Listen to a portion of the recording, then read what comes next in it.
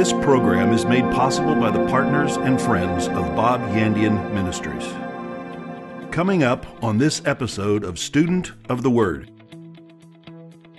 In the midst of time periods where you're so filled with anxiety, when you're so filled with the problems of this world, the Holy Spirit will again bring to you the remembrance of God's love, because it was from His love that He died for us. For God so loved the world, that included me, that included you, that He gave His only begotten Son, that whoever, that's Bob, that's you, believes in Him shall not perish but have everlasting life. For more than 40 years, Bob Yandian has been an expositor of the Bible, making seemingly complicated doctrine easy to understand. Grab your Bible and something to take notes with and study the Word of God with Pastor Bob Yandian. Hello and welcome again to Student of the Word with Pastor Bob Yandian. So glad you're here. I'm going to be teaching on the subject of the all-sufficient God. I'm going to be taking up maybe one, maybe two aspects of God and His greatness. So I'm offering a series called Knowing God that really brings up all the attributes of God. I'm sure I must have missed something somewhere, but it's got a lot on there. Talks about His power, omnipotence, His all-knowing, omniscience. It talks about His character. Talks about the fact that He knows the future. That's His fact that He knows everything is very important. And on top of that, it deals with His sovereignty, which is so misconstrued today, and people just don't understand it. So it brings it out just scripturally, makes everything easy to understand. Again, the very nature of God. So the announcer will come on at halftime, tell you how you can have a copy of that for yourself. So turn with me to Zephaniah chapter 3. And I like going to these Old Testament obscure scriptures because it makes people stop and think, where in the world is Zephaniah? Well, go look it up in your concordance or find it in the opening of your Bible, and or else just, hit it on your iPad and find it. And Zephaniah chapter 3. And then when you get to heaven and Zephaniah meets you, he'll say, did you ever read my book? You'll say, well, Bob taught on it one time, a section of it. So Zephaniah chapter 3, we're going to read verses 17 through 20. And here it says, the Lord your God is in your midst. The mighty one will save. He will rejoice over you with gladness. He will quiet you with His love. He will rejoice over you with singing. I will gather those who sorrow over the appointed assembly who are among you, to whom its reproach is a burden. Behold, at that time I will deal with all who afflict you. I will save the lame and gather those who are driven out. I will appoint them for praise and fame in every land where they put to shame. At that time I will bring you back, even at the time I gather you, for I will give you fame and praise among all the peoples of the earth when I return your captives before your eyes, says the Lord. Although this is addressed to Israel, first of their future deliverance, we know that in here because, again, it was written back there at the time. In fact, let me give you some of the background for the prophets. Most prophets dealt with issues going on in their day. And we know that from the book of Joel. Joel happened at a time when 4 major plagues had come through the land, and he takes each one of those 4 plagues and then uses them as an analogy of 4 more times when Israel's going to be coming in. The final one will destroy them, and that's in 70 A.D. And so he refers to that, then adds a later one to it. He talks about the coming tribulation and the Battle of Armageddon. He used something that happened in their time period that they understood, and really we look at, we don't quite understand what he's talking about. Go back and find out what was front page news at that time, because the writers of the Word of God use that, and God would use that to where the people go, oh, I see that. And that's what we do today. Ministers, don't be afraid to take what's going on today. And really, you don't have to take sides on particular issues. You can. I think when it comes to political things, you must take sides on it based on what the Word of God has to say. But if it's just general things happening in your area, what you can do is bring a story out that everybody knows about and use it as a type. Jesus did this. He made reference one time to a tower that fell over on some people and said, do you think God did that? Or you think that happened because these people were in some kind of sin? Then he brought out, no, there's just certain things that happen because there's a curse on this earth. And he used something for their time period, but even brought it out. And of course, we probably don't even have record of it today. It's just something that happened in Jesus' day, and we don't even know about it today. But because Jesus said it, it was brought out. Here in this verse of Scripture, he's talking about something that happened to them, but points to a future time of deliverance for them. Again, although this address is addressed to Israel and refers to their future deliverance from an event in their time period, it still applies to believers of all ages, but includes us today in the church age. It includes where you live. It includes your home. home. It includes your family. And it's simply saying the Lord will deliver you and is in your midst. It means he doesn't have to be searched for. We don't have to go look for him. He said he will never leave us nor forsake us. And even one of his titles in the Old Testament was the fact, Jehovah Shammah, he is the Lord that's present. Jesus made reference to this one particular ministry of the Holy Spirit when he said, the Holy Spirit who is with you shall be in you. He made reference to an Old Testament ministry that still just comes right over into the New Testament, transfers right over to the New Testament, the fact he will never leave us nor forsake us. He is the Lord Shammah, the Lord who is present with us. And then Jesus said there's more ministries of the Holy Spirit yet to come. He's simply saying this passage of Scripture, an Old Testament promise, the Lord who will deliver you is in your midst. He doesn't need to be searched for because he told us in the New Testament he would never leave us nor forsake us. If there is no deliverance from God, understand this, there is no deliverance at all. We look to natural things around us. We look to our president. We look to congressmen.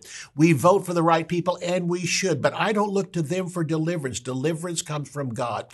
I look for momentary appeasement. I look for momentary stopping of forces of evil around us, but I still know it's only momentary. I've read the end of the book. It's going to look like Satan's going to win for a while, but then Jesus is going to come back and destroy him completely. So again, if there is no deliverance from God, I repeat it, there is no deliverance at all. With him, all things are possible, but without him, we can do nothing. But we do have him. With him, we're born again. He's with us. We're with him. We are like friends that walk with each other. The Bible says in the Old Testament that God walked with them. And in one case, in the case of Enoch, Enoch just suddenly disappeared. It said he walked with God and was not because God took him. Great example of us. If we live in the rapture generation, I can tell you this, we're going to be walking with God one day and suddenly we just won't be here.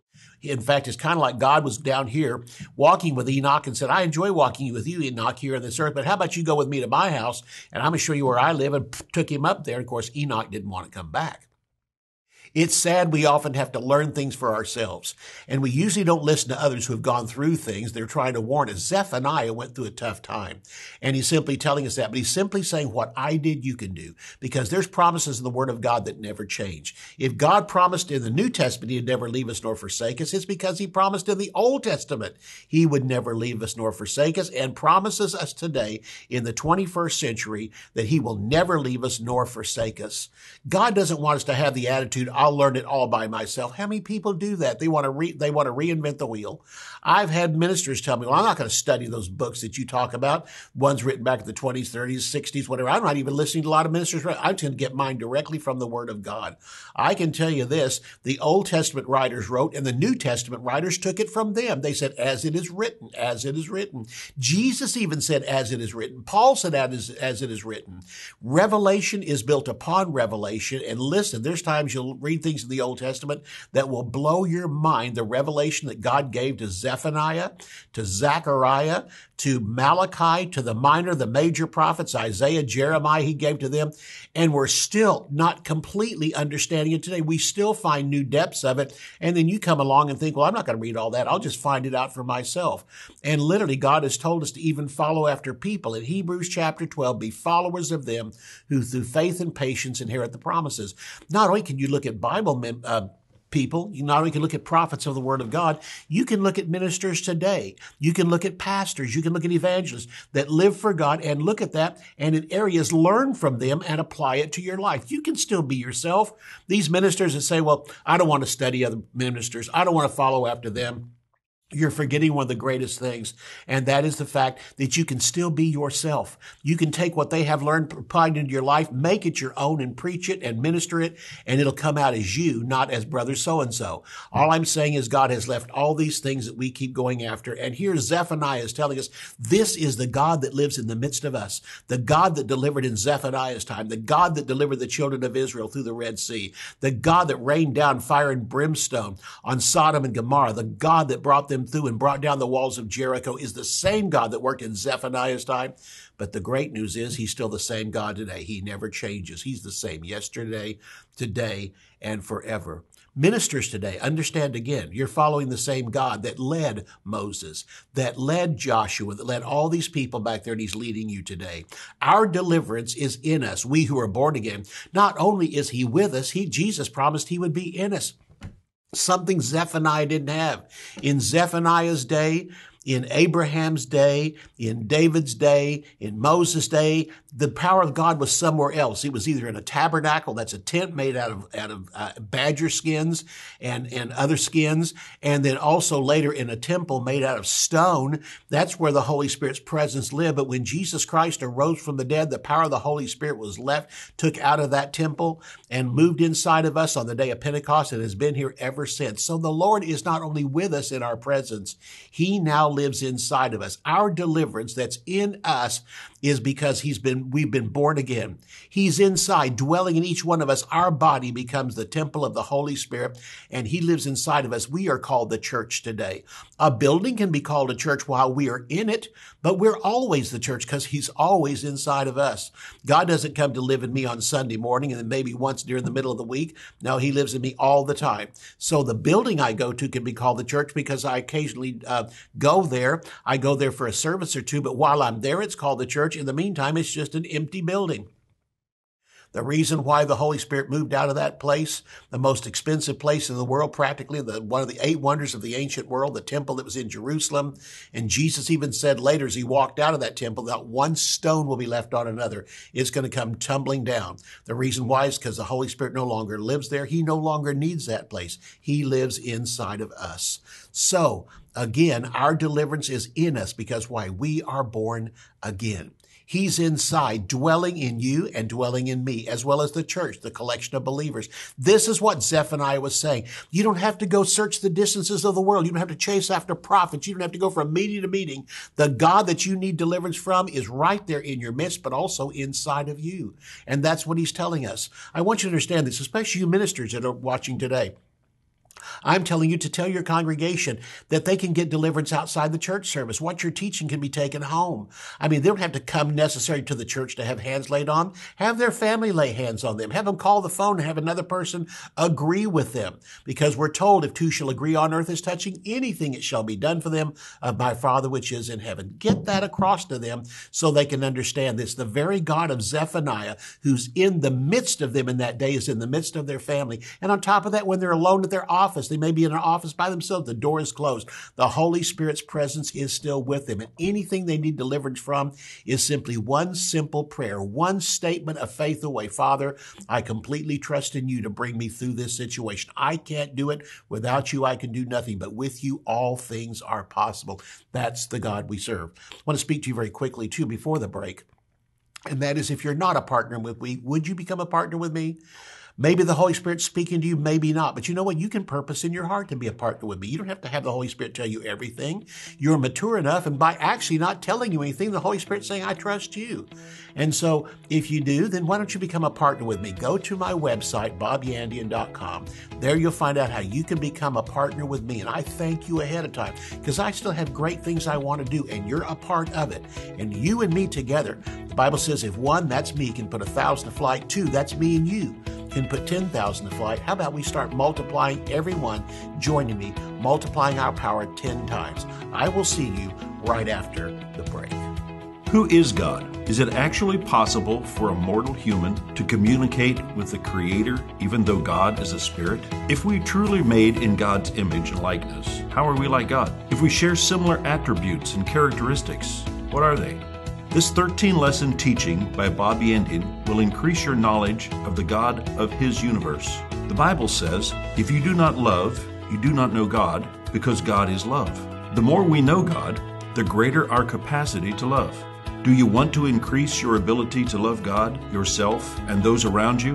As you listen to this teaching, you will be changed and become a greater expression of God in the world. In these lessons, you will learn about God's independence, His will, His infinite knowledge, and greatness. You will see that He is unchanging, holy, omnipotent, faithful, good, and patient. You will learn of His mercy and also of His wrath. To order Knowing God, visit our website at bobyandian.com. Bob Yandian Ministries is training up a new generation in the Word of God. Because of your generosity and faithfulness, this teaching ministry is able to change countless lives. You will never know until you get to heaven how many people received Jesus, were filled with the Holy Spirit, healed, or found God's will for their life through your support and prayers. If you would like to become a partner with Bob Yandian, visit our website at bobyandian.com and click on Partnership. Pastors, if you would like to schedule Bob Yandian to speak at your church, event, or conference, go to bobyandian.com/invite. I want to go back to that passage of Scripture I began with in Zephaniah chapter 3. I'm just going to read the first two verses, 17 and 18 of the passage that I read at the first of the broadcast. The Lord your God is in your midst. The mighty one will save. That's his delivering power. He will rejoice over you with gladness. God loves us and gives. Not only do we praise him, he praises over us. He will quiet you with his love. No matter what pressure you're going through, no matter what anxiety, no matter what frustration, he will quiet you with his love. You know what his love says? I will take care of you at all times. Then he will rejoice over you with singing. So how great it is to know the Lord who does that for us. Jesus is in his church. Not only is he in our presence, he's inside of us because we're his church. 1 Corinthians chapter 12 says, no one who has the Spirit of God calls Jesus cursed. The Pharisees called him cursed, proving they didn't have the Holy Spirit. Why? Because all people don't have God's presence, the Holy Spirit living in them. The world is none of his, and Jesus even said that. Only believers are the temple of the Holy Spirit, and he lives inside of us. In fact, the entire Godhead dwells in us, as it did in Jesus. The Father is pleased to place all of this, all of his fullness inside of us. Colossians chapter 1, verse 19. Also Colossians chapter 2 and verse 9. We have something so valuable, we have no idea the worth of it. The Bible says that this treasure dwells in earthen vessels. All we do is see the earthen vessel. We look in a mirror, we see our body. This vessel that God has chosen inside of us that's kind of like when they found the Dead Sea Scrolls. They were inside of these earthen pots, and the pots were over 2,000 years old. They were so fragile. And they had to be careful how they even picked up these things because they could crack so easily and fall apart out there in the deadness of the Dead Sea and the low, no humidity. But we look at ourselves and we see that. We see the fragileness of our body, but we don't see the love that God has for us because it's inside this fragile body that he has placed his righteousness. He's placed the presence of the Holy Spirit, the presence of Jesus Christ, and his own presence inside of us. We become the temple of the Holy Spirit.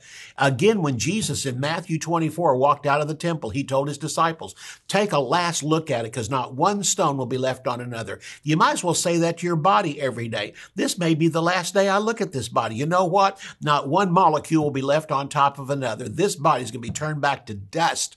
That came from dust, it's going to return back to dust.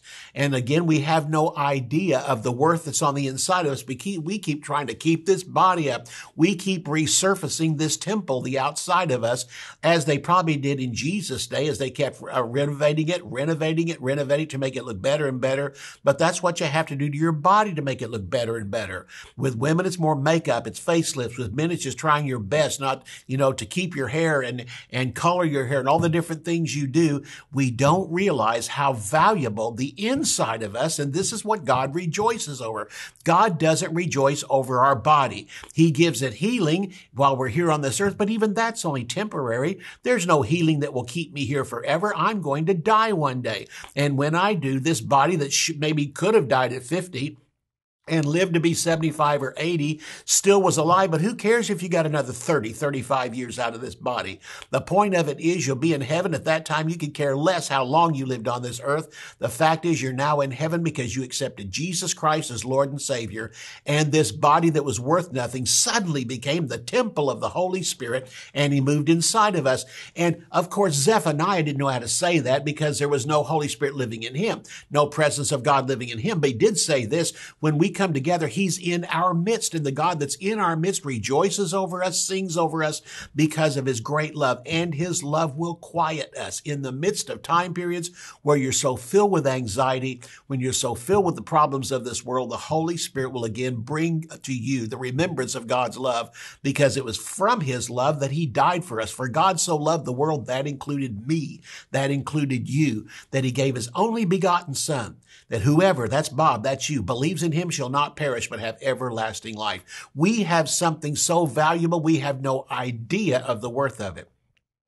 If we were to be asked how much money right now we have in our wallet, we probably wouldn't know. I don't know how much money's in my wallet. In fact, there's game shows where they simply say, how much money's in your pocket and your wallet. And you see people just with a blank look. They have to make an educated guess. Well, that's literally what we have. We have inside of us something so valuable, but we don't spend enough time. Now, if I did nothing but count my money 3 or 4 times a day, I can tell you exactly how much money's in my pocket and how much money's inside my wallet. If all you do is study the Word of God, meditate on the things of God, then you know exactly how rich you are. If you did what Jesus said, if you continue in my Word, then are you my disciples indeed. You'll know the truth shall make you free. The sad thing is with many Christians, if we ask them, what's the Word of God have to say on this situation? They'll just look at you blank. It's almost like asking how much money's in your wallet. They don't know. You're simply asking them, what's the treasure inside of you right now? What scripture are you standing on? I remember when we'd have people come in for counseling, and oftentimes it was couples that came in for counseling. And when they came in, they simply just walked in expecting us to wave a magic wand, say the name of Jesus, their problems go away. And the first thing that we would ask, in fact, we had them fill out a sheet of paper, because oftentimes just filling out this sheet of paper would eliminate about 50 to 60% of the people coming in for counseling, because they never had these questions asked to them. Number one is, what is the exact problem? And they started writing it down. Husbands talk about, well, my wife does this. The wife would say, well, my husband does this. Next question is, how often have you discussed this and prayed over it with your partner? They would stop and just, we don't. We just argue all the time. And then the next question really nailed it. Which scriptures are you standing on in this situation? You know what? Lots of them at that time would come back and hand the paper back to the assistant and say, never mind, we don't need to come in. If those 3 questions just simply, literally nailed it. And so if they passed those 3 and came in, then again, and they honestly prayed over it, they looked at the Word of God, that's the person who knew how much money was in their wallet. That's the person that knew what promises of God were available and which ones they were standing on. And they probably had just a small question to ask to help bring them a little closer to the answer, because they really knew the answer. They just didn't know the next step. Practical things to do. We have so much value in the protection of Jesus, yet we don't have any knowledge of it. My people aren't destroyed. It says for all the things that they think they are. My people are destroyed for a lack of knowledge. And it says there is knowledge in the land, but they're not studying it. It's in the Word of God. It's at their church service. It's with their minister. It's in books. But how often do people even pick it up? I even speak to pastors. Pastors, it's a warning to you. In meetings, pastors, how much time do you spend studying God's Word? And they'll often think, well, here, there, here. And I said, you know what? You waste your time. You probably spend more time listening to country music than you do listening to a tape or a CD of the Word of God or a flash drive. You spend more time listening to classic rock music than you do listening to something in your car. What if you took a CD, put it in your car, and by the time you drove to the church office and drove back home, you could listen to an entire sermon? How much would that change your life? And I've had men who've actually made that commitment. Okay, I'm going to start doing that. And you know what? Within a week, they said, I never knew how much of a radical change even 1 week would do in the Word of God. Well, imagine a lifetime of it, how much revelation could become. You say, yeah, but I kind of miss my rock music. Not when you start studying God's Word. You won't even think a thing about it. On top of that, when you get to heaven, you could care less how much rock music, country music, or whatever you listen to. News, people just get obsessed with listening to the news all the time on the radio. It's all they have going on the car. What difference does it make? Because the news changes next week. Whatever stand the president made this week is over next week, and there's a new problem, a new crisis coming along. Why don't you do what Zephaniah did and say, it's not my knowledge of news going on. It's not all these other things. It's my knowledge of the Word of God. Jesus Christ is in the midst of me, in my family, in my church, but He's also inside of me. And this is what I have. To study God's Word tells you just how wealthy you really are in the things of God. God's Word, His Holy Spirit, His love and protection over us cannot even be calculated. It's worth so much more than just the financial things you have or just the assets you have in your life. You cannot allow yourself to be taken in by the world or caught up in its thought processes. Look at 2 Corinthians chapter 10. I want you to look with me at verses 3 through 6. Here it says, though we walk in the flesh, We do not war according to the flesh. In other words, I've got fists. I could use them, but this is not what God wants. I could even know self-defense and could level most anybody coming at me, but I do not war according to the flesh. On top of that, this flesh gets old. This body gets old. Have you ever seen great athletes, football players and stuff from the past, and look at them today? They can barely get around. Their body just couldn't take it all those years. The same thing even with people that know self-defense later in life. They're stiff, everything else. They couldn't defend themselves anymore. But the Word of God continues to increase in power. Though we walk in the flesh, we do not war according to the flesh. Verse 4, for the weapons of our warfare are not carnal. That means fleshly. Next of all, but mighty through God to the pulling down of strongholds. These are satanic strongholds, life strongholds, situations that arise in our life. And it says, casting down reasonings and every high thing that exalts itself against the knowledge of God, bringing every thought into captivity to the obedience of Christ. This is what Zephaniah was saying.